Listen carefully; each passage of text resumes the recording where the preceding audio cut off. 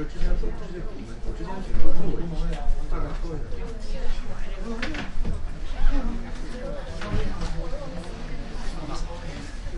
good evening everybody. Before we start discussing alternative energy sources, I just wanted to finish up what we were discussing yesterday with respect to the timescales for changes in terms of those demographic changes and our energy use timescale of changes. So remember, a lot of the assumptions and the arguments we were discussing talked about standard of living, and one of the things you must remember is that currently the standard of living that we all rely on is actually much greater than if each individual was self-sufficient, because there is economy in scale in terms of energy production from large-scale facilities. And you have to remember that that economy of scale, that efficiency, is due to previous investment in capital, mainly very large power stations, as we discussed. Now, one of the things we have to remember is that, for example, a country's national income is essentially the return on that initial capital investment, power stations, etc.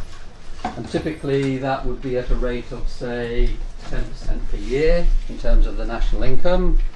So we have to reinvest some of that national income in order to replace the capital, which obviously is going to wear out. And normally what we look towards in terms of the figure of reinvestment is about 10% of the income to keep essentially forming new capital. So replacing it typically at about 1% per year. And a lot of countries who think like that, such as some of our Scandinavian colleagues, stick rigidly to that type of policy. So that means that typically if we invest at 1%, reinvest at 1%, for example, in terms of replacing capital, you should get a complete renewal of all your capital infrastructure every 100 years. That's a very simplistic calculation, but actually more complex socio-economic models suggest that a renewable time for this capital infrastructure is around about 60 years. So 60 years, if you think about it, is just about long enough to replace all our existing utilities before we start running into issues in terms of resource management of our existing fuel sources. So the same thing applies obviously to those developing countries which are starting to raise their income to our level. And again, it's all about resources. Do we have the resource in order to make those changes sufficiently fast enough? Now, at the moment in our arguments, we've assumed that there is a limit to the rate at which we can increase fuel supply based on our very simple calculation of E, some n years after 1970. We're going to assume that we can't exceed that. And we've also said that we certainly shouldn't exceed the maximum energy usage of 30 cube per year by the end of the century, for reasons discussed. Now, again, those are rather arbitrary, but they seem to be fairly common sense arguments. And all of those considerations are based on our current energy increases and usages, and what we think might be a limit that we can stand in terms of the contribution to atmospheric warming and are prepared to accept. But of course CO2 emissions and their impact on climate change is actually providing a greater brake on the system that we're talking about at the moment, more than the 1K that we calculated. We also assume that the world population is projected to be somewhere between 8 and 16 billion by 2100, probably around 10 billion. And that implies an energy requirement, a supply of energy needed of between, at the low end, 3 Q per year and up to 5 Q per year. So those are sorts of numbers you should try and keep in mind in terms of the type of energy usage that we're looking to try and provide by the end of the century. With no further population or standard of living change above that, we're also assuming that everything stays the same. It's not going to change at all. Of course, that might not be correct. And in order to get to that stabilization, we want the energy supply to grow as fast as possible in order to maximize economic growth in the developing world and allow it to pass through those demographic transitions we talked about as quickly as possible to reach that equilibrium point. Now, we don't need to know anything about economic models in this course, but it's estimated that timescales for that type of change, looking at all the various societies, are envisaged as being longer, though only slightly, than those required for extensive reinvestment in infrastructure, 50 to 60 years. So we've just got about enough time to do all that before the end of the century. However, we've assumed that that transition is going to be smooth. That's by no means guaranteed. Climate, extreme weather events, societal upheavals, wars, etc. may mean that that transition will be delayed. So we have to bear that in mind in terms of looking at the ranges of possible transition timescales. In addition, we've assumed that the world's desired standard of living is that which the USA now enjoys. But that isn't going to lead to equality unless the US and other countries with similar standards of living essentially don't increase their standard of living. They don't increase their current energy consumption. And there's this old argument that other countries coming from behind while we remain static may be hard to accept by some of those countries. But it's an implicit assumption in all these arguments when calculating the potential energy usage in these scenarios. So, while you're thinking about that, let's have a look at the alternative energy resources. And we're going to look at non-renewable resources, and we're going to look at future implications over the next 2 or 3 lectures.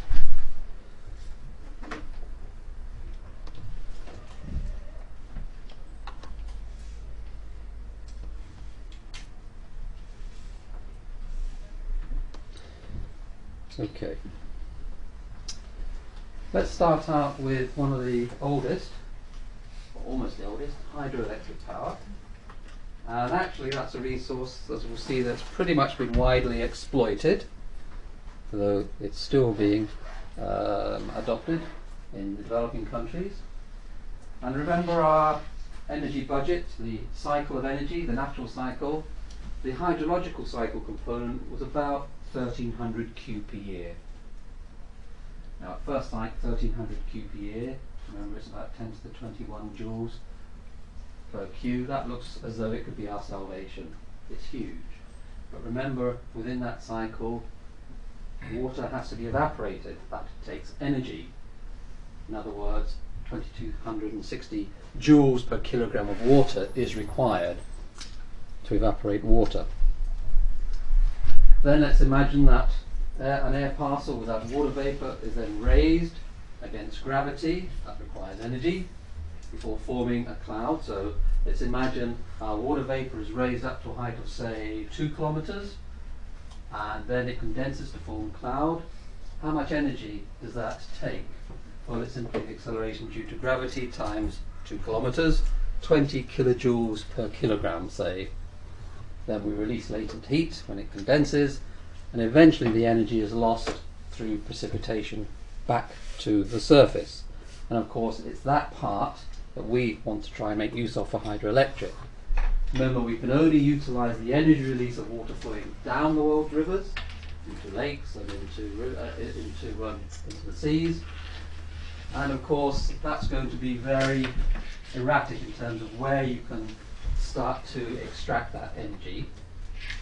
For example, across the globe, there's no point in making that kind of access to this cycle over the oceans at sea level, and indeed making that access to it over Antarctica is also rather difficult. So let's just imagine that we ignore those two, the oceans and Antarctica, and let's make a very rough so-called top-down estimate or calculation of what we can realistically access.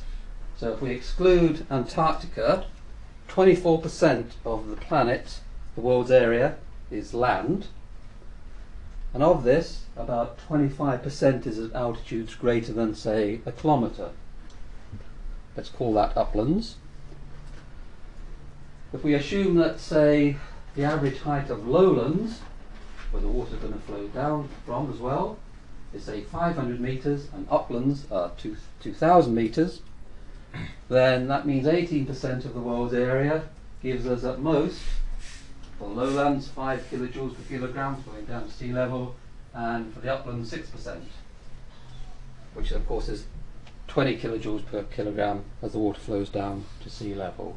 So in total, we've got 5 times 18% plus 20 times 6%. We've got about 2.1 kilojoules per kilogram that we can access. Remember, this is a top-down estimate. That's only 0.1% of the input cycle. Remember, we've got 2260 kilojoules per kilogram. We're down to 2.1 kilojoules per kilogram, 0.1%. Of the 1300 Q per year, we're now down to 1.3 Q per year. So that's the number to keep in mind. Remember, it's a top-down estimate, which is always going to be unrealistically high in terms of efficiency access. So remember, this is a cycle we're talking about, 1300 Q per year. Within that cycle, latent heat, 2260 kilojoules per kilogram. Precipitation is what we're trying to access, but at most we can only utilize 2.1 kilojoules per kilogram of the 2260 that goes into the evaporation, etc. So that's about 0.1%, giving approximately 1.3 Q per year. Now, because it's a top-down estimate, assuming those averages, obviously we're not going to be able to collect all of that energy. Remember, top-down represents an upper limit.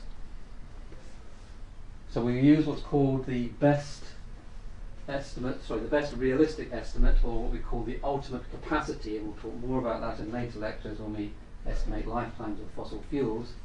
So the ultimate capacity, or S2 as it's called, we have to obtain by surveying all the possible sites around the globe, looking at the ideal locations where we can build hydroelectric dams, etc., and then summing up based on all the characteristics of those flows, the size, etc., to actually get what we call a bottom-up approach value.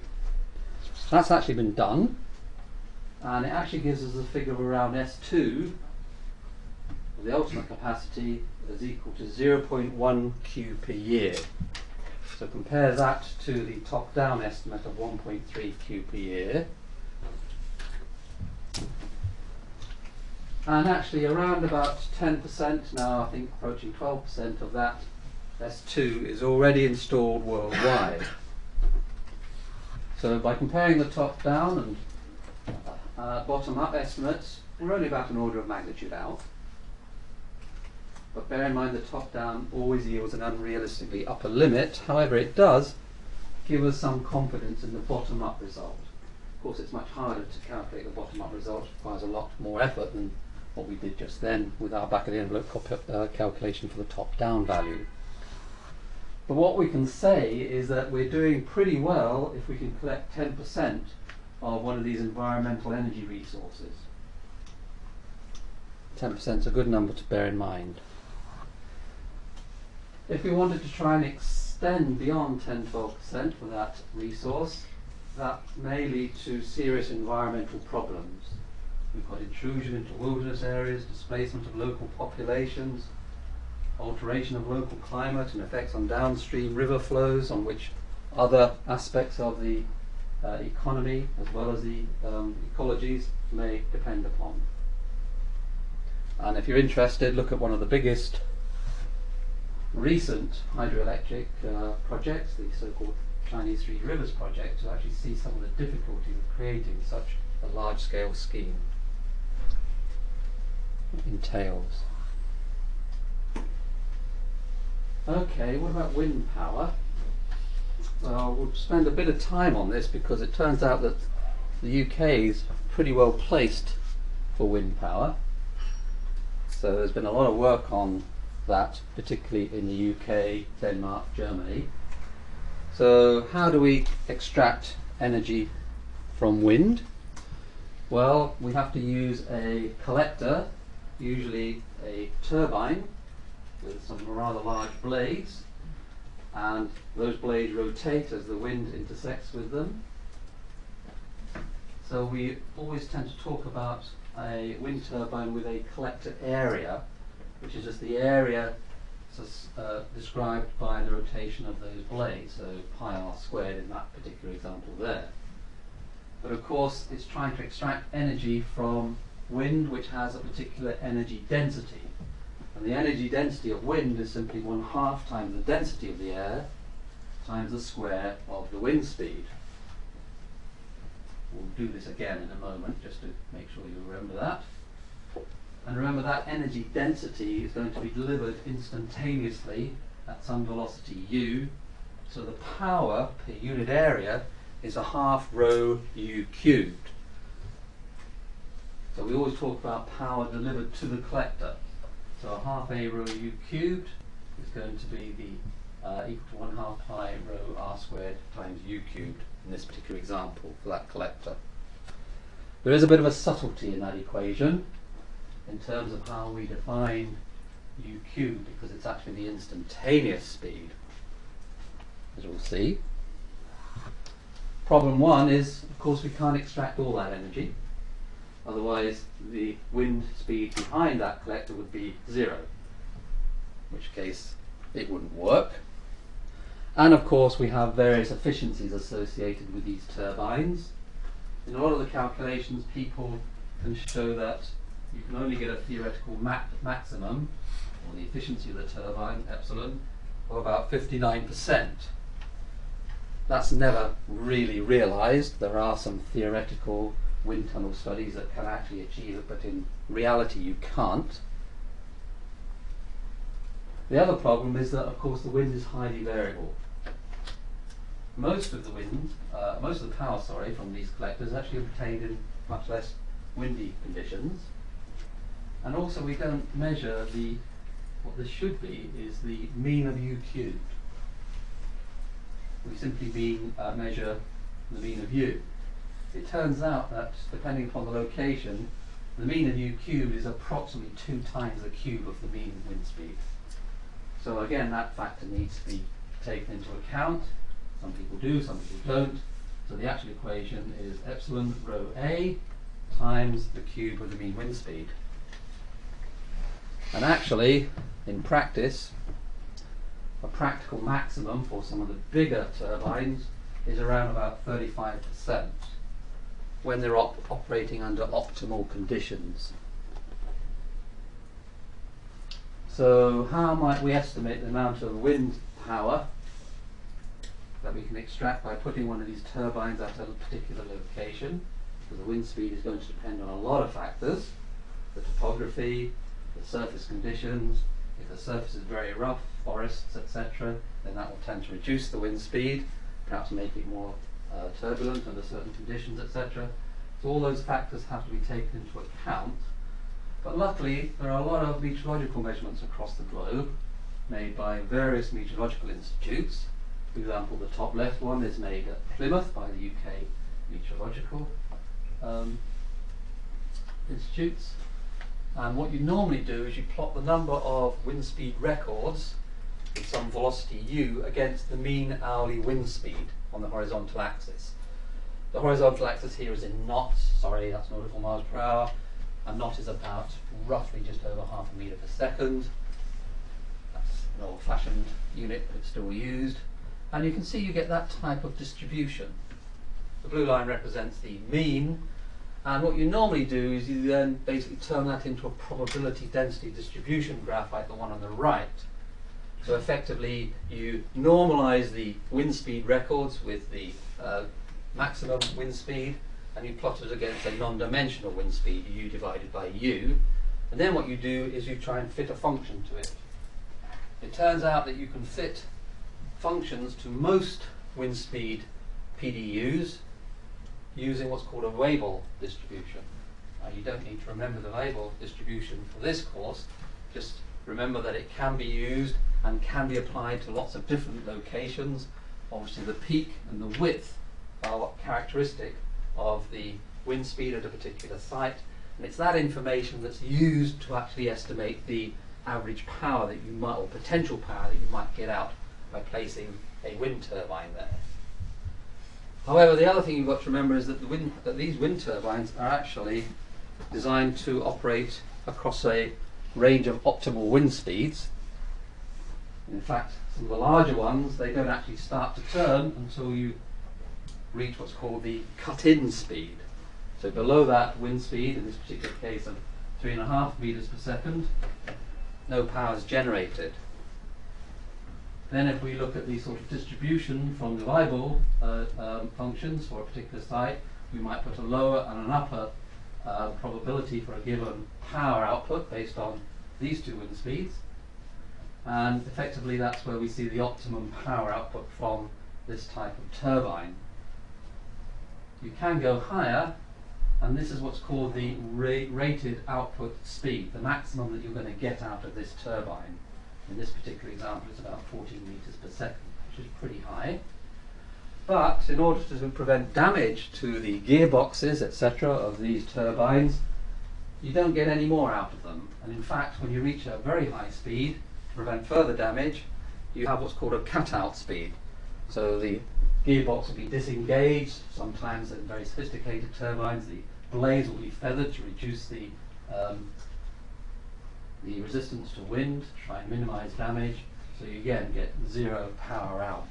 So you have to take into account this range of wind speeds, for example, and the optimum operating characteristics of the turbine to get what's called a potential power output.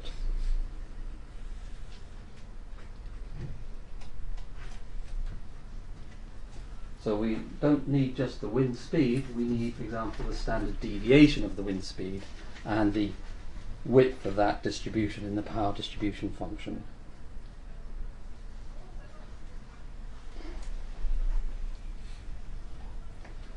That's just another example from another location, showing the difference between a rather complex urban site versus another one on top of a building in an urban site.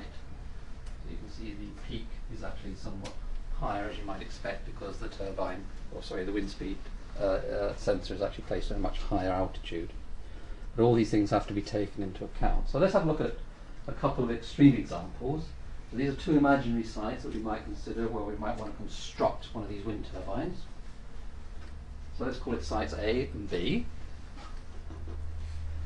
Let's imagine at site A the wind blows continuously at 10 meters per second. Hardly ever happens, but remember this is an imaginary site. So we might assume that the energy from this site would be very high compared to, say, site B, where let's try and say that the wind blows at 3 meters per second, below the cut-in speed for most typical wind turbines for a third of the total time, at 25 meters per second, above the cut-out speed for most turbines, and for a third of the time it's going to run at 10 meters per second. So we're going to get some power out during that period, which is not an unrealistic situation. So actually the mean wind speed there would be 1/3 times 3 plus 10 plus 25, 12.7 meters per second. Significantly higher than for site A, but obviously it doesn't blow for as long. So the energy yield at site B would only be about a third roughly of that from site A. So although those examples are unrealistic, they highlight that wind speed alone is not sufficient to describe the potential power that's going to be delivered from a particular location. And so we use this Weibull distribution to characterize the potential wind energy at a particular site, and we tend to use two parameters. One's called the Weibull scale parameter, that's related to the mean wind speed and standard deviation, and the Weibull shape parameter, which is a measure of the width of the distribution. Now that can be applied to most, although not all, sites, and most engineers will use that to try and look at the potential for extracting wind power from a particular location. Let's just remind you again about the kinetic energy of air, because we're going to be talking a bit more about power density. So let's redo what we did before, but in a slightly different way. So there's our air. which is intercepting our collector, which is a circle. So one can imagine a cylinder of air moving at some velocity, in this case v, and effectively what we're going to do is calculate the kinetic energy of the air, which is just 1/2 times the mass of that column of air times the velocity squared. The volume is just the cross-sectional area that we're collecting times the distance moved in time t at velocity v, vt, so 1/2 rho a vt times v squared. So we get back to our previous equation, 1/2 rho a t v cubed. Of course we've got t in there, so the power of the wind for an area A, that is the kinetic energy passing through that area per unit time, simply half mv squared divided by t, so that gives us back to 1/2 rho a v cubed. Now remember, the air density of air is about 1.3 kilograms per cubic meter. If, for example, we have a wind speed of 6 meters per second, then the typical power of the wind per square meter of air, in this case, we can calculate this way, 1/2 rho v cubed. So let's put our density in, let's put our velocity in, assuming it is the instantaneous velocity. We get roughly 140 watts per meter squared available in terms of the density. We can't extract all that for reasons we discussed, because turbines are designed to operate within a given ideal wind speed range. And above that and below those two wind speeds we talked about, they cut out, so we get no power. So let's assume we have a medium-sized wind turbine with a diameter of 25 meters. It's actually quite small compared to the ones that are now being built. Let's assume that it's got a hub height of 32 meters. And typically, if you go out and measure the wind speed at that height in a particular location, the power from such a turbine you might calculate in this way. You have to have an efficiency factor. Let's assume it's a super efficient turbine, just for argument's sake, 50%. Power per unit area, half rho v cubed, times the area swept out by those blades, in this case 25 meters, the radius. So that would give us about 34 kilowatts. Is that a big number? Well, we'll see. Now, to estimate how much power is generated by a wind turbine farm, because obviously that's not a big number, so we're going to need lots of these wind turbines. So we have to build them into what we call a wind turbine farm by placing lots of them together. We're going to have to decide not only how big our turbines are going to be, but also how many and how close together we can build them to extract the maximum amount of energy out of the wind. While you're thinking about that, let's just take a step up and look at the global availability of wind power. It's been estimated that about 1% of the total solar energy absorbed by the Earth is eventually converted into kinetic energy of the atmosphere. Remember, this is a top-down again estimate, so it's going to be an upper limit, unrealistically high. Let's assume that this energy is eventually dissipated uniformly over the entire surface area of the Earth. That would imply an average power source for the land area, we'll get to the ocean area in a moment, for the land area of about 3.4 times 10 to the 14 watts. That's equivalent to an annual supply of energy equal to 10.2 Q, or if you like 10,800 exajoules. That's a pretty big number, but of course we can't access all that. It's actually 22 times the current global annual consumption of commercial energy. Now, as we said, wind energy is not going to be distributed over the Earth equally. There are going to be large regional patterns, particularly as we move from the equatorial regions, north and south, outside the Hadley cell. And of course, we also said it depends on the underlying surface. Are we moving the air over the ocean, which is very frictionless, almost, or over grassland, or over forests, or are there lots of hills in the way? That's all going to influence the wind speed and also the distribution of the wind speed. But somebody has sat down and they've actually looked at this, and if they take all these various issues into account in terms of the different land types and the topography, then you can actually get a graph out which gives you a more realistic view of what the potential wind energy is across the globe. And that's what it looks like. And you can see obviously the high northern hemispheres is where we tend to see the highest potential for wind generated electricity. Remember, this is over land, so what we call onshore. We'll get to offshore in a moment. But look at those numbers. We're talking about 0 to about 7 watts per meter squared. That means we need either a lot of wind turbines and or we need a lot of area, because that's not a very large wind power density if you think about it.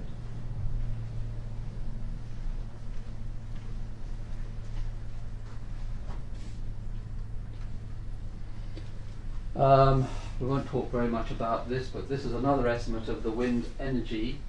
They use picowatt hours in this particular example. That might be available across all these different regions of the planet. And you see again the northern hemisphere dominates. The one below is basically the estimated access currently to that wind energy source. But try and remember the diagram with the watts per meter squared, because the energy density, or rather I should say the power density, is what is key to determining whether or not these wind farms are going to be economically viable. Okay, now another problem we mentioned was, well, how close or how many of these turbines do we need and how close can we build them together? Unfortunately, you can't build them too close together because they start interfering with each other, and that interferes and decreases their efficiency. And as a rule of thumb, our engineer friends will tell us that you can't really build them closer than 5 to 10 times the diameter of their blades without losing significant power. Well, let's assume that we can build them with a distance between, let's say, 5 times the blade diameter as shown in this little diagram here. All these little squares represent the area we're allowed per wind turbine. So at that spacing, the power that the wind turbines generate, we simply take the power per turbine, divide by the land area per turbine, and using the previous example of 140 watts per meter squared, we end up multiplying by this area, which is 0.016, we get to 2.2 watts per meter squared, which is similar to that previous graph we showed where we went from 0 to 7 watts per meter squared. 2.2 watts per meter squared. That's a pretty small power density. So we need a lot of area.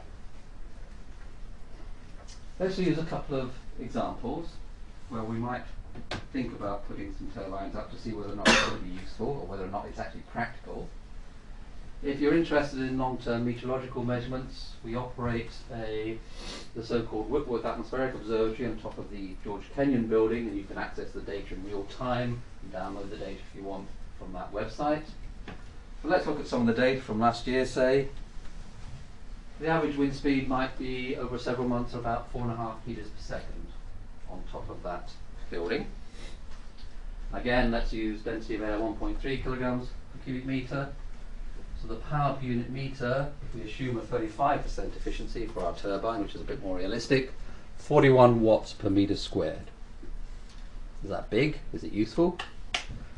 Let's go to another location in the UK where one of the first wind turbines were built. This is at Burger Hill in the Orkney Islands. We say Burger Hill, it's not really a hill because the island's pretty flat, but the locals call it a hill.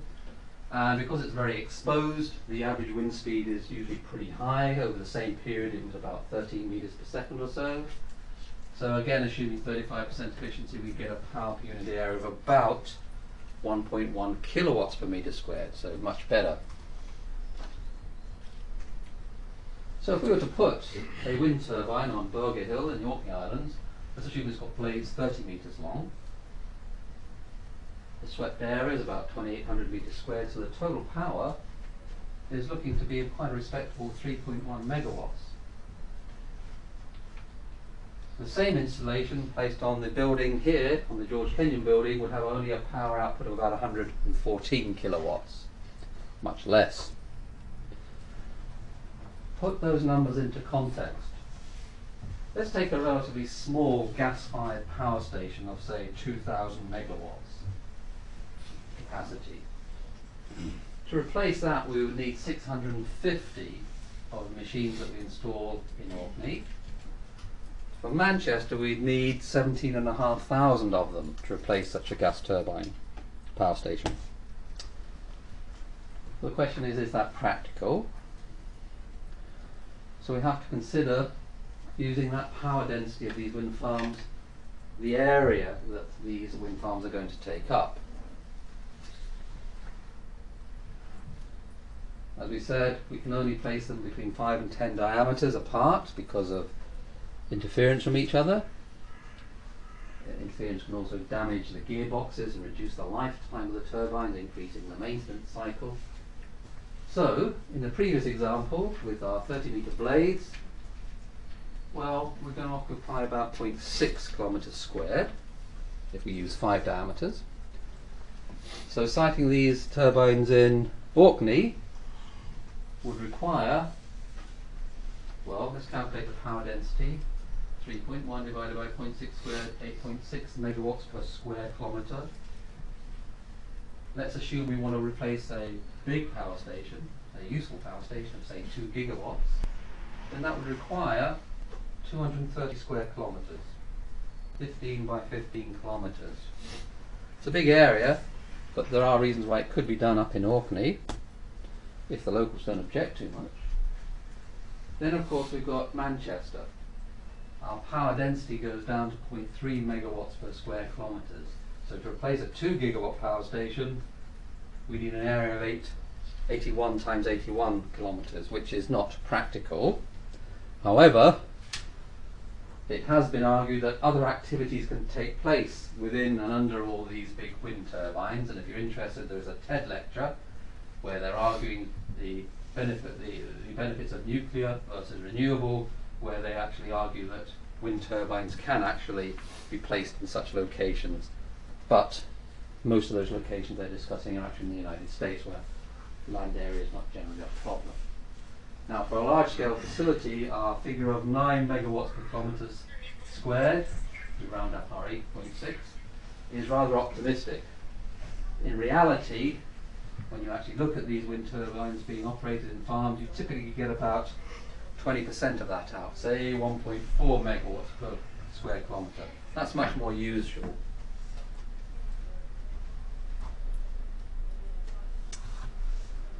Well, we could perhaps move some of our wind turbines up onto the hills surrounding Manchester.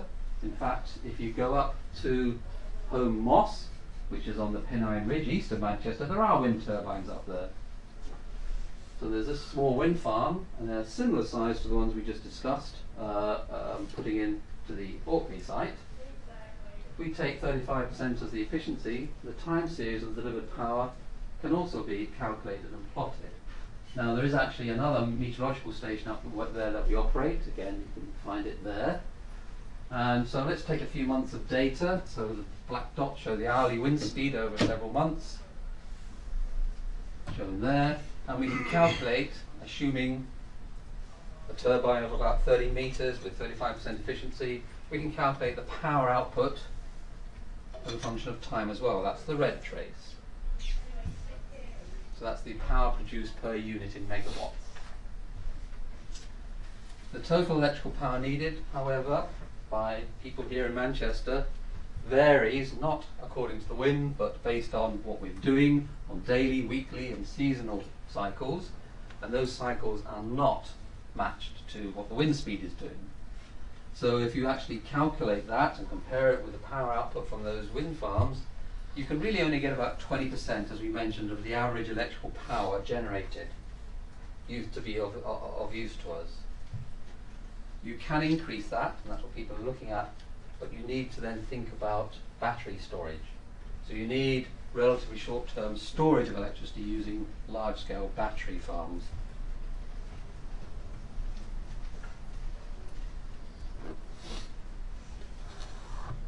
Okay, so sites for wind farms. I doubt we'll be able to build that many wind turbines in Manchester. There are one or two on a couple of buildings. So a good wind farm site requires the average local wind speed to be high, fairly constant. Those are generally exposed sites in wilderness areas. And a few years ago, when people started suggesting building these wind farms, and it was discussed at length, I say a few years, about 15 years ago actually, there was a lot of discussion about their impacts, their intrusion to the countryside. If you actually stand next to these turbines, they're actually quite noisy. People living by didn't like it. They also didn't like the fact that they interfered with their television reception. And some people regarded them as unsightly, although nowadays you can quite happily see cows grazing under them without any problem. Other little issues, like for example, due to the turbulence behind these turbines, it tended to lead to an increase in water evaporation from the surface, which caused problems with plant growth, etc. So all these things have to be taken into account. So, pretty much because the UK is the way it is, anywhere you want to build wind turbines, there's likely to be local opposition, unless they're on tops of hills, which actually turn out to be a good place because the wind speeds are generally higher. However, what the UK is now looking at, and has been expanding over the last 5 years or so, is implementation of what we call offshore wind turbines. And those are actually quite ideal because wind speeds over the oceans are generally higher, more consistent. Ideally they would have to be away from shipping lanes. And in fact, there was a survey done way back in 1985 that actually, using meteorological data, pinpointed all the likely locations around the UK where wind farms could actually be located. Now the engineering difficulty here is that, of course, you can't build these things in very deep waters. But luckily the UK is very well placed because it's got extensive shallow waters around its coast. But based on that survey, they basically were able to estimate that the likely power produced by offshore wind farms could be as much as was currently supplied at the time through the electrical grid for the UK. Maximum. Now if we switch to the United States, they don't have to worry about offshore because they've got huge amounts of land, so their land-based systems can do much better than the Europeans. For example, in the Midwest states of the US, they've got huge potential to generate more electrical power than they actually consume over an entire year, very easily. For example, if you look at the state of South Dakota, that could actually produce up to 1/3 of the entire United States electrical energy needs. And hardly anybody lives in South Dakota, or so they tell us. So let's estimate the potential of onshore land-based wind in the United Kingdom and compare it to offshore. We're going to multiply the average power per unit land area of a wind farm by the area per person in the UK. So let's see if we can come up with the numbers for that. So what we're trying to do is calculate the power per person that's available. So we take the wind power per unit area, which we've already discussed. We're going to multiply by the area per person. Does anybody know what the area per person is? Well, it turns out the UK population density is around about 250 people per square kilometre, or about 4,000 square metres per person. I know it doesn't seem like that in Manchester, but that's an average, remember. And this is a thought experiment. Let's assume the typical wind speed is 6 metres per second. The power per unit area of a wind farm, we said, was around about 2 watts per metre squared. So the wind delivers 2 watts per metre squared times 4,000 metres per person, 8,000 watts per person. So if we were to build these turbines across the entire country, then that would give us 200 kilowatt hours per day per person. Sounds quite good. Realistically, we can't build them everywhere. We want to basically build them in the 10% of the windiest areas, such as on hills and little used areas. So we're down to about, say, 1/10 of that, 20 kilowatt hours per day per person. Is that a useful number? Well, just to put that into context, your motor car requires an average about 40 kilowatt hours per day per person to operate.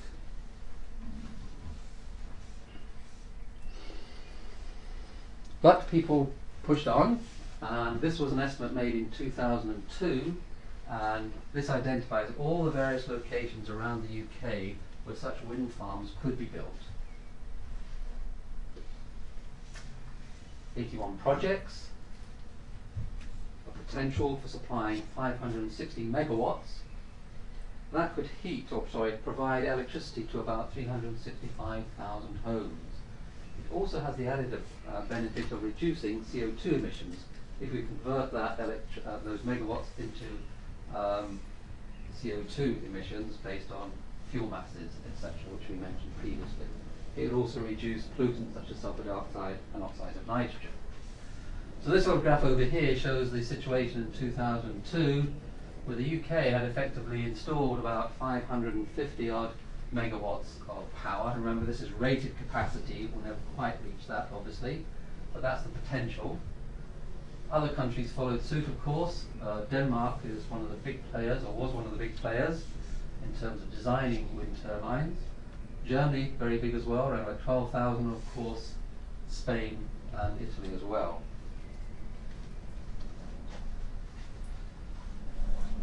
And in fact, the UK was around about sixth or so in terms of the amount of power installed by the end of 2002. As we said, we're around about 550 megawatts compared to, say, the leader Germany of 12,000 watts.